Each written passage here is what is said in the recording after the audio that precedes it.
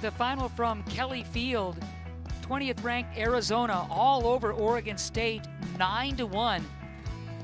The Beavers coming into Game 3 knowing that they had secured the series. Arizona just wanting to salvage the weekend. The Wildcats did just that. Sharlize Palacios, boy, what a game for her. 3 for 4, 4 RBIs. Palacios, who homered yesterday in Game 2 for naught, was just so hot all game long.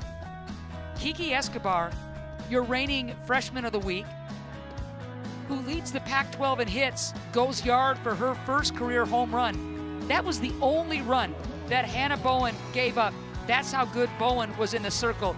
Escobar battling. 4th inning told the tale in this one, because that's when Palacios just crushes the 2-run homer. On the day again, Palacios 3 for 4, 4 RBIs. Big double, big home run, big Palacios.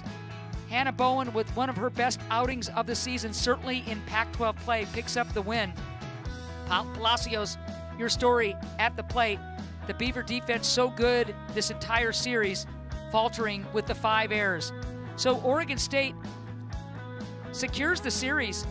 They haven't done that against Arizona since 2013. The Wildcats go home, having salvaged the weekend, taking Game 3 today, the final from Kelly Field, 9-1. Have a great day, everybody.